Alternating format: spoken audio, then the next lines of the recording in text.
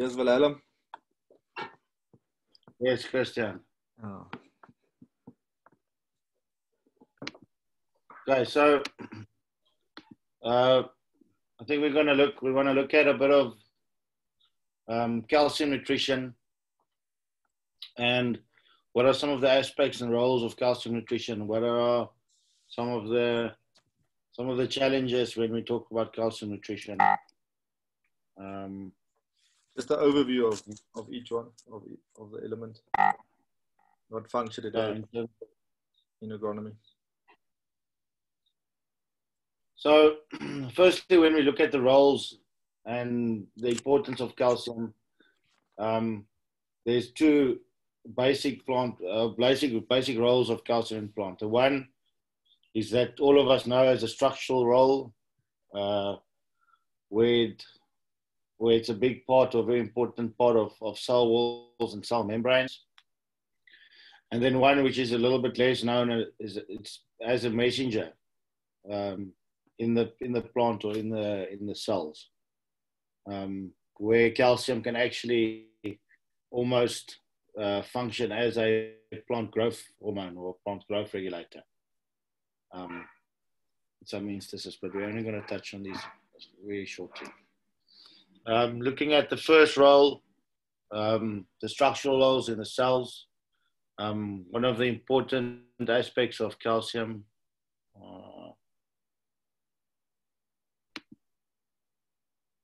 how do I get like the pen you want to, like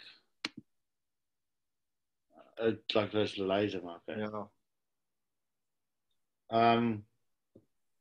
One of the very important roles of calcium is in the cell membrane. We have what we call the epidermis of the cell, eh?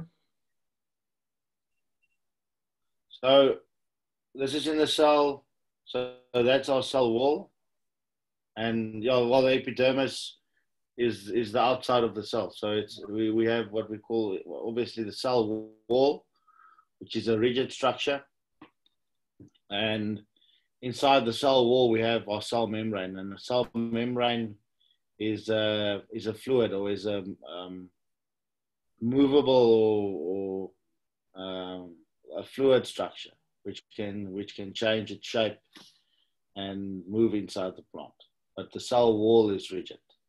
So inside the plant cell wall, we have what we find pectin. Now these pectin molecules are very important calcium molecules that allows cells to, or the cell wall or the cell membrane to move and to be fluid. Flexibility to the flexibility, cell expansion, basically the turgidity of the cell is all dependent on pectin and the action of pectin. And that's where a lot, 60% of plant calcium we can associate with pectin. So, it's very important that we have at early plant growth stages or early plant developmental stages, stages like flowering, flush, new flush, pre-flush, pre-flowering, any developmental stage, root growth, where any developmental stage where cell division basically is what we're looking at. Where cell division is taking place, we need very good availability of calcium inside the plant to be able to synthesize these pectin chains. Because if we are calcium deficient very early during cell division, the synthesizing of these pectin chains will be incorrect. And that's when we will have to we'll start getting problems with the turgidity or the wall, the expansion, or the basically the movement of the cell. And that's where we can have cells bursting, cell contents leaking out, leading to secondary infection, all these type of things. Yeah. So that's one of the very important structural roles of calcium in the plant. Looking at the second role as calcium as a messenger, basically what happens when the roots are realizing a salt or a drought stress. So basically, it can be any sort of stress, Willem. It can actually be any sort of stress. It doesn't have to be salt and drought. It's just any salt, yeah. Any soil stress based on changing of the the hydric potential. So anything that's affecting the roots. So it can be salt or drought or disease or eelworm or compaction or anything affecting the hydric potential of the plant. The calcium will act as a messenger, and what it will do is it's basically working as an ionic signaling tool, where it activates certain metabolic processes. We know the abscisic acid pathway is one of the pathways that's activated by calcium. So basically what the abscisic acid pathway is doing is that it's closing, or it's sending the signal to close stomata. So, for example, we have a drought condition or a heat condition where the plant is realizing that it's going into a drought stress or heat stress. And what it needs to do is it'll send that calcium molecule from the root cells into the plant to activate the abscisic acid pathway. And then the abscisic acid pathway again will send other signals to various plant structures like leaves and stems and other roots to start or increase the uptake of water. But one of the other things that the abscisic acid pathway is doing is that it's activating the closure of our stomata. So within the plant, calcium is also a very important, like I said, a messenger. Again, looking at what stage of plant development or plant growth, this is important. If you want to have a functioning messenger of a plant that's able to react very quickly to changing conditions, it's going to be important to have sufficient calcium available in that plant all through its life cycle. When the plant is able to react to a stress condition quicker, we find that the plant has got more energy available. So we see increased vegetative growth, increased yield, that type of thing when calcium is available all through the plant. Almost see it as a catalyst in the plant's responses to nature. It buffers the plant's response. It buffers the stress, because now the plant is able to. The plant doesn't create more energy because of calcium, but it loses less through stress. Yeah, because it's more able to tolerate stress, because it's able to activate its responses faster. So that's the second role of calcium as a messenger. There's a lot more in-depth explanation behind this, but we're only touching on this lightly today.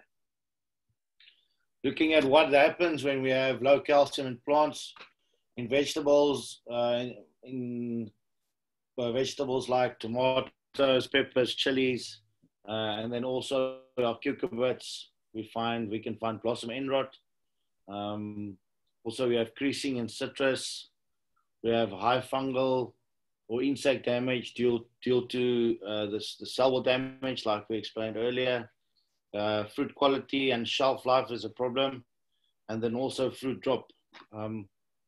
So basically, all of these things are very common. We find very common in agriculture, and we can see lack of calcium in most crops. We can find certain periods of time where calcium is deficient. Maybe not for the whole season, but definitely certain periods of time when there's a very high demand in the crop, we find a lot of calcium nutrition. Stages, eh? Exactly. Mm. Exactly. Why calcium is so important for us? Because, I mean, in modern day agriculture, one of the most used and most probably important worldwide source of chemical fertilizer is nitrogen. And what happens with the nitrogen to calcium relationship, there's a very, very strong relationship between nitrogen and calcium, where they are actually antagonistic against each other, where they work against each other. Because what happens with nitrogen, because nitrogen is a vegetative growth stimulator, it'll increase the number of leaves, it increases the size of the leaf. When it increases the size of the leaf, obviously now this leaf needs more water because it's transpirating more. So the plant is spending more energy feeding these bigger leaves, getting more water into the plant. And as soon as your nitrogen is too high, your nitrogen applications start getting too high, and you're not supporting that with calcium, then you'll find imbalances in the plant. And this is where we start seeing major problems like blossom end rot or fruit drop, or cracking, or these type of things. So a big thing that we as agriculturalists or growers need to do is we need to look at this nitrogen to calcium ratio and what can we do to decrease the nitrogen to calcium ratio to get that to a ratio of 1.1. Again, looking at the popular calcium sources that we have available, a lot of farmers use either gypsum or lime, depending on your pH. Gypsum has got a low solubility at about 2.2 grams per liter of water. So when applying large volumes of gypsum, we need to be sure that the product is solubilizing and getting into the soil solution where it is plant available. The characteristic of gypsum which makes it not very suitable for plant as a source of calcium for plants is because it has a charged calcium cation. And when that charged calcium cation, so when the calcium sulfate dissociates in the soil solution, it dissociates into calcium 2 positive cation and sulfate 1 negative anion. And what will happen then is the calcium 2 positive anion will react with the soil or with the clay particles and then become plant unavailable basically. So the interaction between the charged calcium cation in both gypsum and in lime makes it not ideal for plant nutrition in terms of calcium. With lime, again, we have dolomitic and calcitic lime. Very important to know which one to use. That your lime application obviously determined by pH, and then looking at your calcium and magnesium ratios, which will determine which dolomitic or calcitic lime should be used.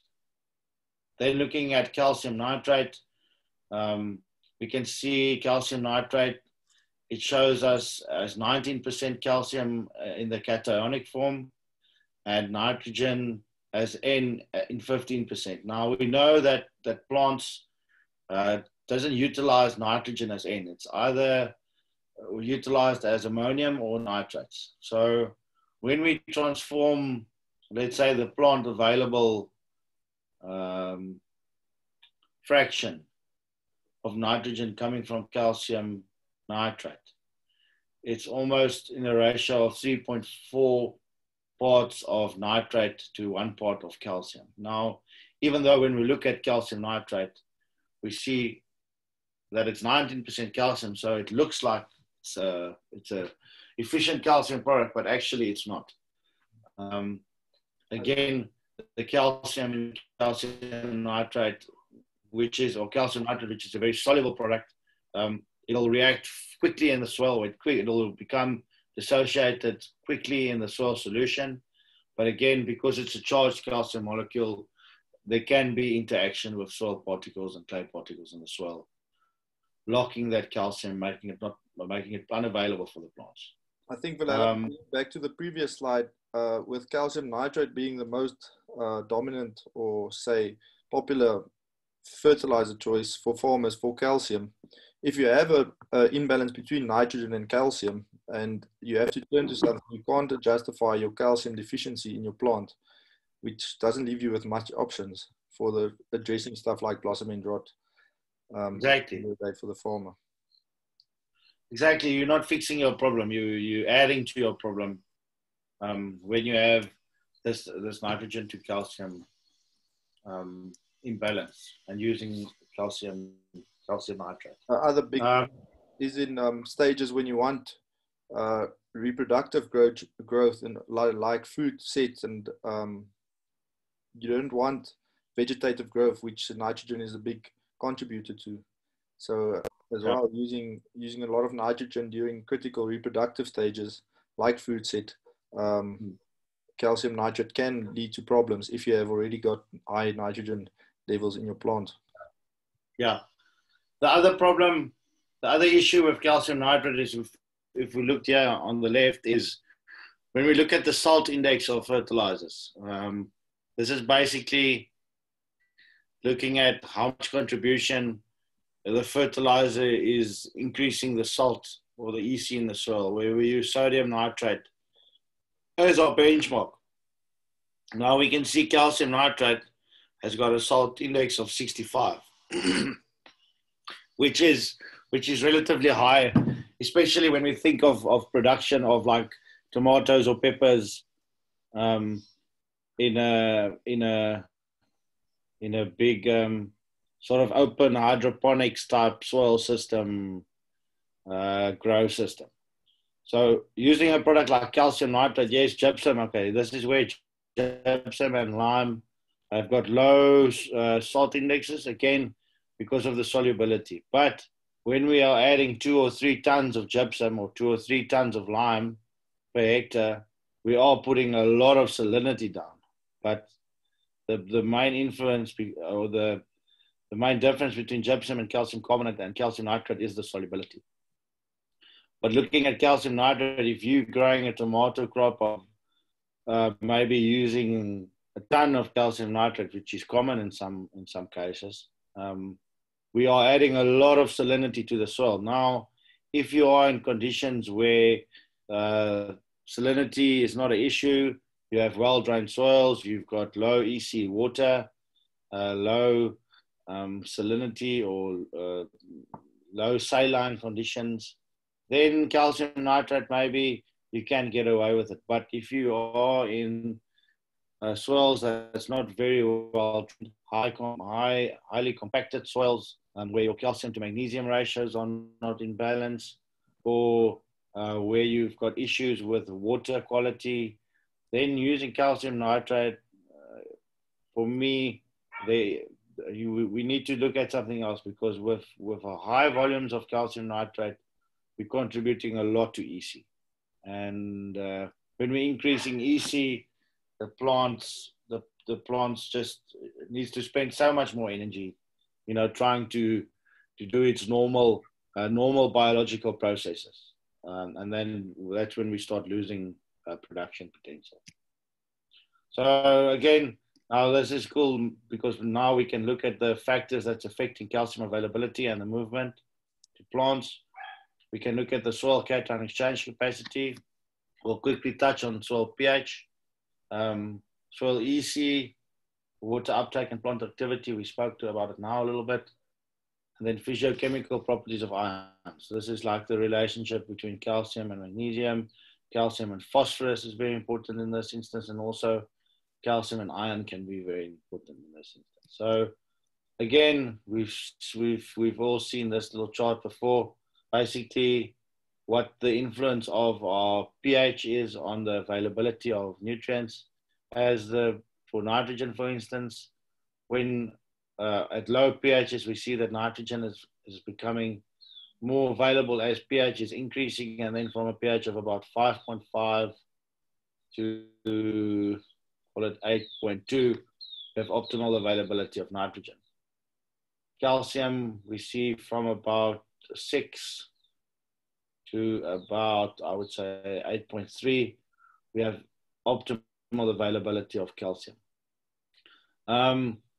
We know at low pH levels, calcium availability is a problem, or calcium availability in the soil, maybe not to the plant, but calcium, the physical quantity of calcium in the soil becomes a problem, because at low pH conditions, calcium is easily leached from the soil cation exchange capacity. So we start losing calcium very rapidly. So the optimal point in pH in the soil would be around 6.2, where you have the perfect mix between your micro and macro elements. Yeah. The optimal point. Yeah, about 6.2. 6.2. This is pH. I would say this is pH in water, not pH in KCl. So again, we need to look at that. But what we don't see from this is, again, when we need to look at maybe something just like the calcium to phosphorus, but we need to look at the amount of calcium in some soils where maybe old banana soils or old tobacco soils, where the soils have been cultivated, constantly for many, many years, our phosphorus levels have increased to above 100 or even 150 ppm of phosphorus in the soil. We find with these type of soils that we have a lot of calcium. Even we have a lot of calcium in the soil, but we very, very easily see calcium deficiencies, just due to the reaction of calcium and phosphorus in the soil, basically making both unavailable. Calcium fixation. Yeah, exactly. Looking at the cation exchange capacity, basically what is happening is that we have clay particles or even organic matter particles in the soil, which are negatively charged, which binds cations. We look at basically 5 cations that we talk about. There are more, but the 4 main ones are calcium, magnesium, potassium, and sodium. Hydrogen, zinc, aluminium, all these other type of cations are also important, but our main ones are calcium, magnesium, potassium, and sodium.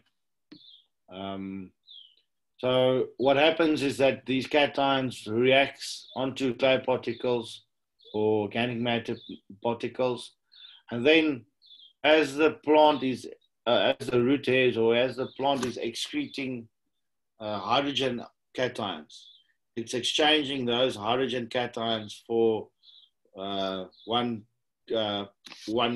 potassium, or 1 or 2 hydrogens for 1 calcium, or 2 hydrogens for 1 magnesium. So this is how basically the plant is interchanging or exchanging protons or hydrogen ions onto the clay soils for what we call our base cations. And again, this is how the plant has got a acidifying action as well, because these hydrogen cations are decreasing pH in the root zone. And again, then looking at this, that's where the plant can alter the pH in the root zone, looking at making certain nutrients unavailable or available depending on the pH. Now, this is important. This is basically where we look at C saturation, or the percentage of base saturation, as I mentioned in the previous slide. Now, this is basically an average. Your ideal cation exchange or your ideal base saturation percentage will change. This is what a farmer must strive for at the end of the day. It'll change. It'll change a little bit between sort of clay soils and sandy soils. When you have a very sandy soil, you would look at maybe having 75% of calcium, or even 80% of calcium. But when you have a very clay soil with a high CEC, maybe 60 or even 65 is enough. Your base saturation changes slightly between basically your soil texture. But as an average, we can look at the following. We can say we want at least 70% of calcium in our soil, 15% of magnesium, 5% of potassium, less than 2% of sodium, and then our other cations in the soil makes up 8% of our cation exchange. So basically, on all the negative charges of all the clay in the soil, we want 70% calcium, we want 15% magnesium, we want 5% potassium. So 70% of all the negative charges in the soil needs to be saturated with calcium. And this is where we have a lot of problems. This is where the interaction of the cation exchange capacity or our clay particles and the type of fertilizer that we are using is very important, because here we can see that of all the bases here that we're talking about, the soil has got the highest affinity for calcium. The soil wants the most calcium out of all the other bases. And that's why when we use fertilizer products that are charged, they're very easily drawn into the soil. They're very easily absorbed onto the cation exchange sites on the clay particles, and they basically become plant unavailable. The other thing that's very important with the calcium to magnesium ratio is our soil compaction.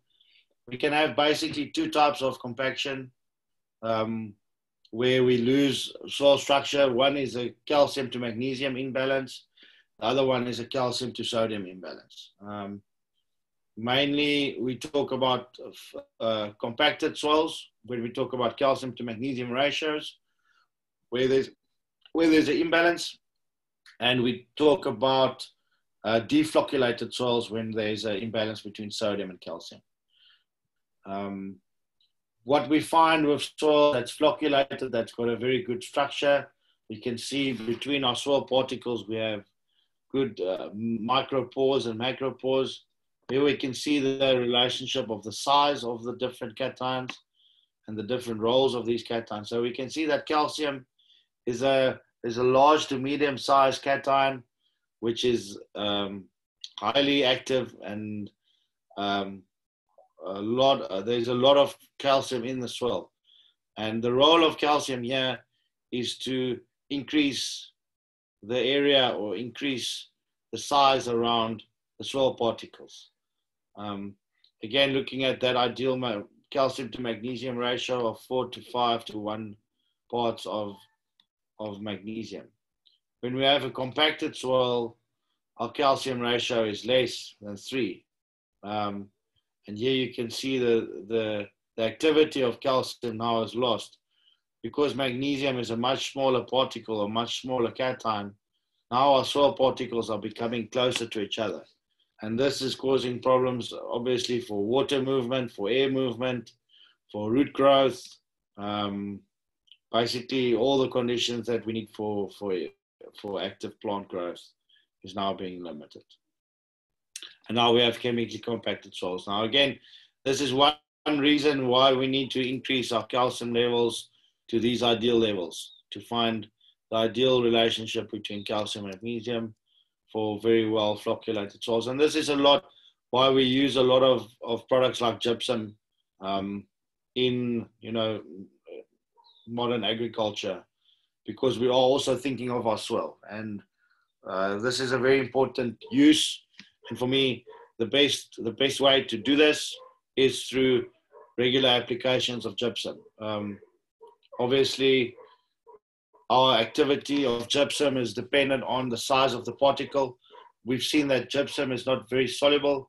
It takes a long time for it to become soluble. So if we can apply a finer particle to the soil, the reaction time for the calcium to start reacting in the soil particle is a lot less. So this is something like a micronized gypsum. Even the liquid gypsum products are very good as they are working quicker. So what I've always recommended is to use a combination of coarse granular and finer gypsum products to have a very quick reaction, combined with a slow release type calcium reaction as well. Why calcium is so important for the soil and why it's so difficult to become available is because of this. This is when we look at the soil colloid. So this is the clay colloid, the clay particle in the soil. As the cations are closer to the soil colloid, obviously it's got a much higher or much stronger interaction with it. As the particles are far further away from the clay colloid, the interaction or the strength of the interaction between the clay colloid and the particle is less. So basically what we can see is in the stern layer close to the colloid, we have a very strong calcium interaction, and this is basically that percentage of the base saturation from 0 to 70 or 65% of the cation exchange capacity.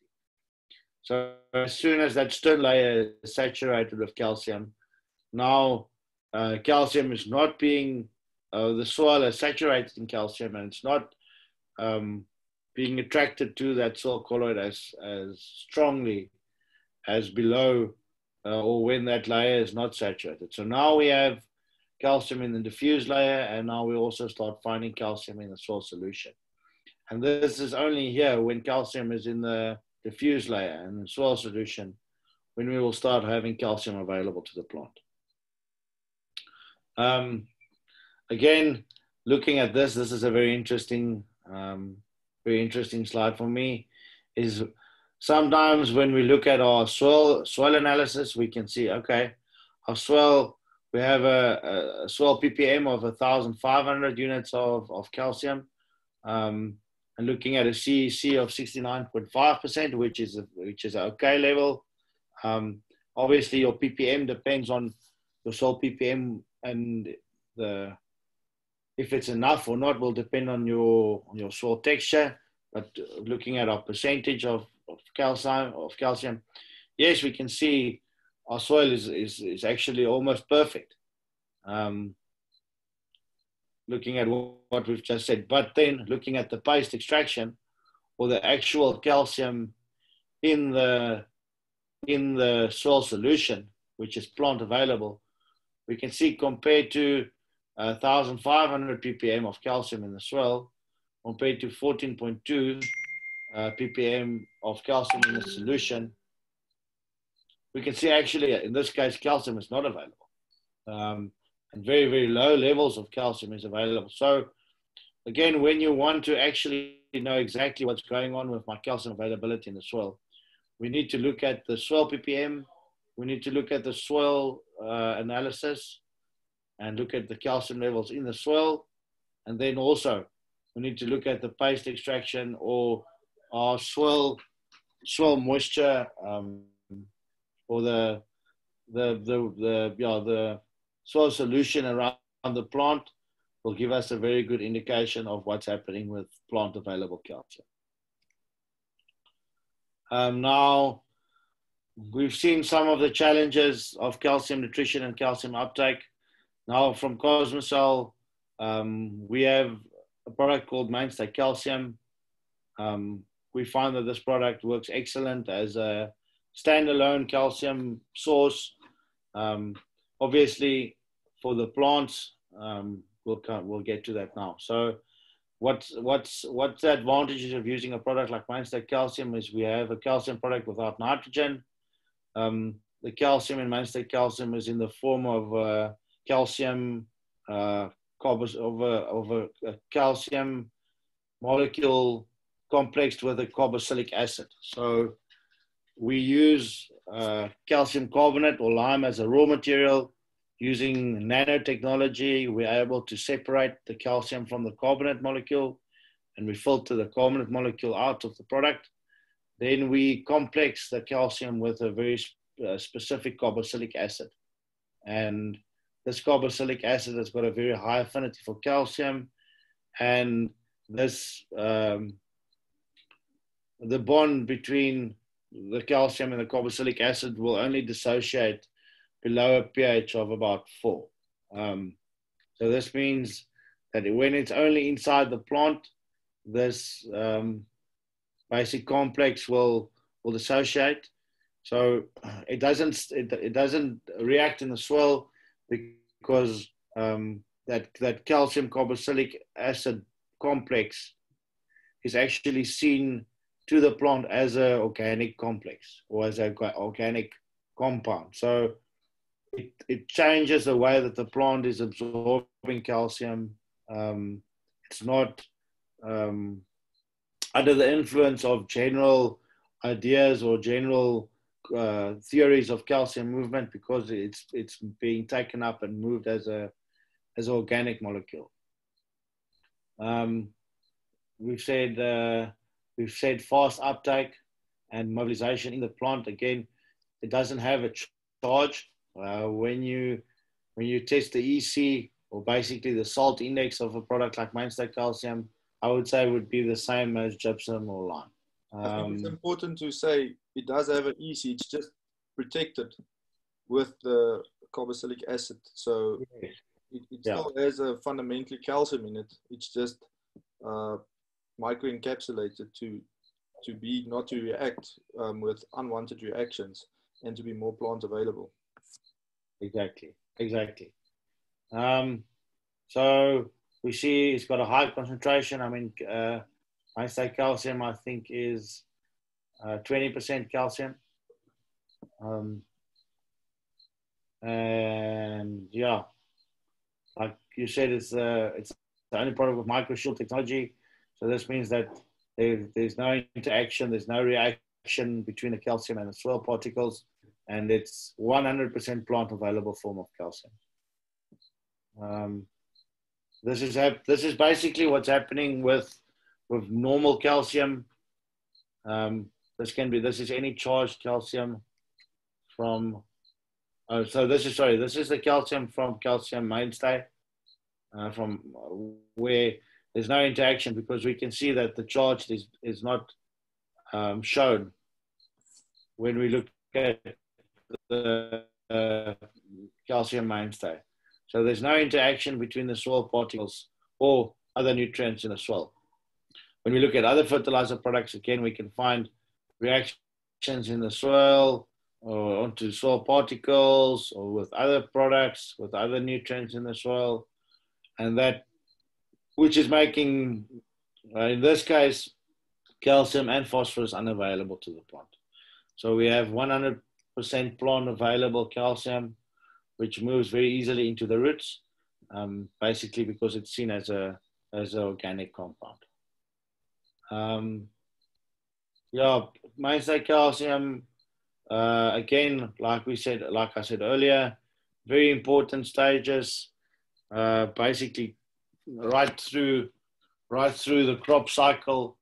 When we look at trees and vegetables, pre-flower, flower, and set is very, very important periods. This is where a lot of biomass is manufactured, a lot of cell division is taking place, and this is where we can influence the yield a lot. So during this is a critical period. So I would say focus a lot of your calcium nutrition in those stages. And then also with root flush. We know that calcium is very important for root growth. And again, Mainstay Calcium is a very good product for stimulating and increasing root growth and also very fine root hair growth. So during a root flushes is also a very important period to apply Mainstay Calcium. On vegetables, we recommend almost a weekly application of around almost 2 to 5 liters per hectare can be applied. I think it's important. So that's it. Thank you very much. If you yeah, I think it's important. Yeah. It is put through the fertigation. It's optimal to put it through your irrigation. So as a fertigation, and it can also be applied as a foliar, but it was designed to be put through the irrigation system for optimal benefit of the product. So yeah. Yeah, perfect. So what we'll do is we'll add our emails to this video. If there's any questions, you can find us on our website or on our Facebook page. So yeah, thanks for listening, and thanks, Willem. Yeah, good. If there's any questions, please be in contact. Sure.